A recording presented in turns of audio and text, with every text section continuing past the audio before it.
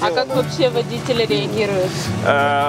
Они тоже очень рады тому, что происходит. То есть они приходят, говорят: пацаны, спасибо, мы постоим еще вас, будем немножко поддерживать. То есть, Ну а вообще, вот сегодня они сказали, как бы, классно придумали, теперь мы все вместе будем отстаивать независимость нашей Родины.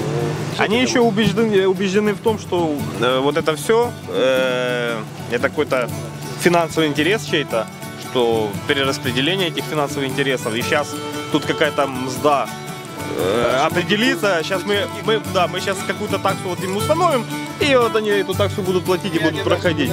Но они немножко не понимают, что здесь люди не из-за денег, и вряд ли за какие-либо деньги кто-то здесь проедет. Здесь никто не проедет. Никто. Пусть ищет новые рынки сбыта здесь. По Украине, да, можно за границу. В Европу можно сейчас ездить. Но в Крым они не пройдут. Привыкли в Крым ездить.